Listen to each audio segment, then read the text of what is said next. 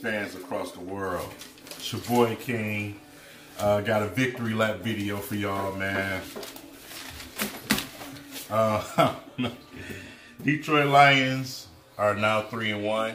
They went into Minnesota, took care of business, and beat the Vikings in their own shit. So, with that being said, first of all, to Bill Harvell, you came into my comments. You said the Lions were going to get fucking blown out. You said I didn't know what I was talking about. Well, there's your proof. And just to clear up something about the Bears, yeah, I picked the Bears to win that game, but listen to the video. I said if the Bears play like they have been playing, you know the Bears team that beat the Steelers, that team. But I said you never know with the Bears. Listen, the Bears is not my team first and foremost anyway. Really doesn't matter. And obviously if you watch that game, the Bears beat their fucking self. They came out the gate fucking turning the ball over, just fumbling and just all type of dumb shit. But anyway, on to the fucking winners. The Lions, man. The Detroit Lions took care of business today, man. We had some ups and downs during the game. Another thing that I mentioned is week 4 where you will start to see things come together. Well, unfortunately, we did see something come together, but we seen something take a step back. And that was the offensive line. Pass protection, yeah, they took a step back, obviously, because they had to give Greg Robertson help all day. And for a side note, listen, we only got 2 more games before Taylor Decker comes back. So they say he's ready for mid-season the way that he's progressing.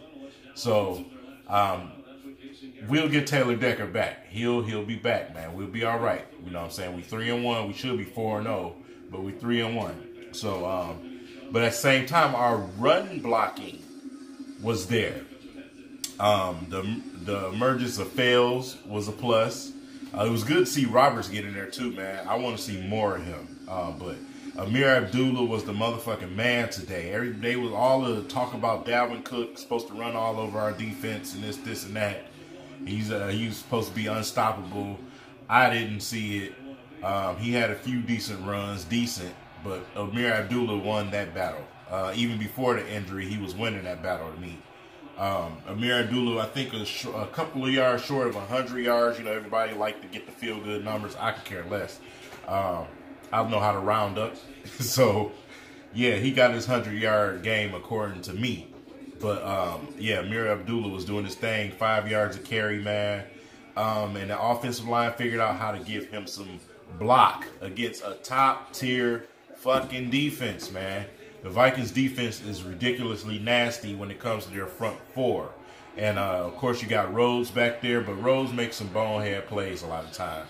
That's one thing, you know, just like last season when we beat them with all the injuries we had. Rhodes makes some bonehead-ass plays sometimes. But that front 4 is vicious. They're nasty. The Vikings, that's encouraging for y'all. Y'all need to, you know, you get Teddy Bridgewater back after he come off the PUP. So, you know, hopefully Dalvin Cook is not severely injured. I don't want to face no crippled team the next time we play our cats in our house. I like to play teams at full force. Hopefully we can get it full force, man, because left and right people was going out with knick-knack injuries. TJ Lane, man, Haloti Nada had to get looked at. I mean, man, you know, every time you looked up, it was some lying down on the field. But one thing that you Detroit Lions fans need to realize is that your team has a special ability, and that special ability is to outlast people. They have endurance. You know, when a lot of teams seem to tone it down some, the Lions seem to pick it up, especially the defense. Of course, you know who come through at the end of the day to win the game. The veteran that's been doing it for us for years now, Glover Quinn. You know, Glover Quinn, heady play to knock that ball out of the receiver's hand, man. Also, you know, heady play for, man, I think it was Killebrew. Was it Killebrew?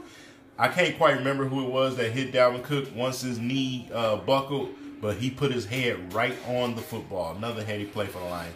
the Lions continue to make teams turn the ball over, man. Create turnovers is a thing for the Lions. I'm not gonna count the fumble when they just dropped the damn shit on the ground. I don't know what the fuck, they was trying to run that trick play for. That was idiotic. But yeah, the Vikings have a hell of a defense, man. Hands down.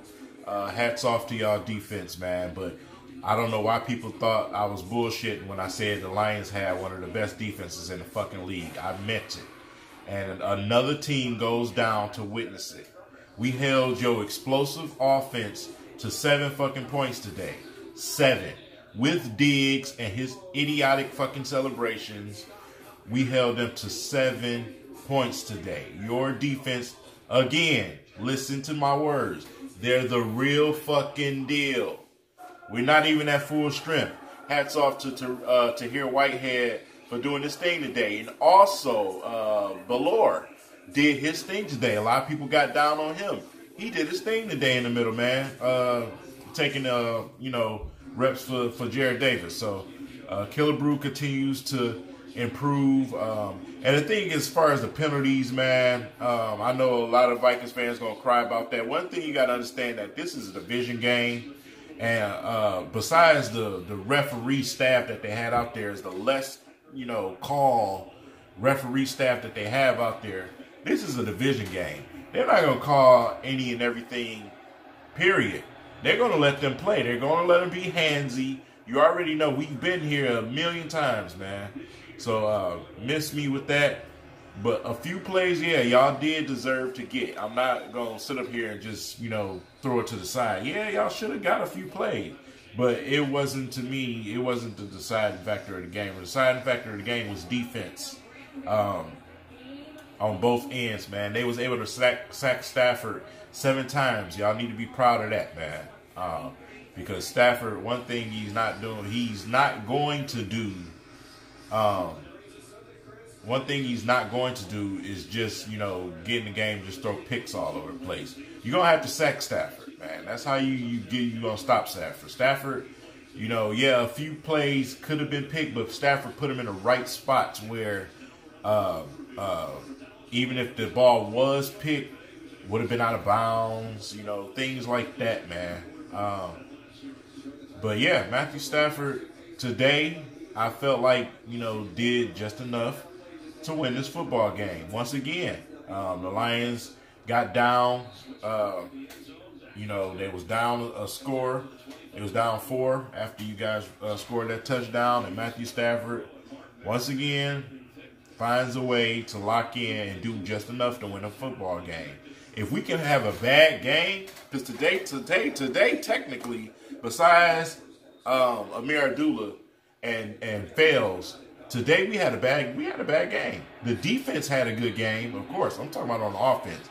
The offense, when the Lions offense have a bad game, as far as a quarterback getting sacked like that, man, they still come out with a victory. That's a plus, because once they do play a game when they're on fire, they're just that much more dangerous to me. So, like I said, I don't want to talk too long, man.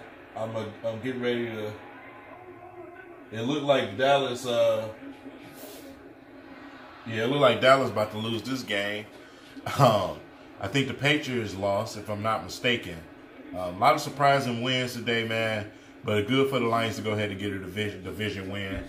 Man, I can't wait to play the Packers, man. I feel like the Packers have yet to play a real team. If you look at their schedule, it's ridiculously easy to me, man. So I'm definitely looking forward to them cats, man. But on to the next one, man. I'll definitely be giving y'all my prediction video sometime this week. Probably early this week, maybe as early as tomorrow. But definitely wanted to give my insight on the game, man. And also wanted to give props to the Vikings. You know what I'm saying? The Vikings fan base out there, man. Y'all got a solid fucking defense. Beautiful defense, man. And the NFC North is starting to become one of the best divisions of football, minus the Care Bears. They just keep fucking embarrassing their goddamn body. But the NFC North is starting to get tough, man. But like I said, you get your quarterback back soon, so we'll see what happens, man. Until next time. With that being said, it's your boy King, man. Just note that everything that I say is my opinion. My predictions is my opinion. I'm not saying that I'm right all the time. I'm not arrogant. So, with that being said, shout out to the DVE family, man. Everybody out there. Hitman, Dante, Man Beast, Ace Taker, Craig, 313 J-Mo, Hammer Down, LB. Man, it's so many of us, you know what I'm saying? I just want to give a shout out to y'all fellas. Y'all follow along with me when I'm watching the game through Twitter. So shout out to you fellas, man. I'll catch you guys later. It's your boy King. I'm out of here.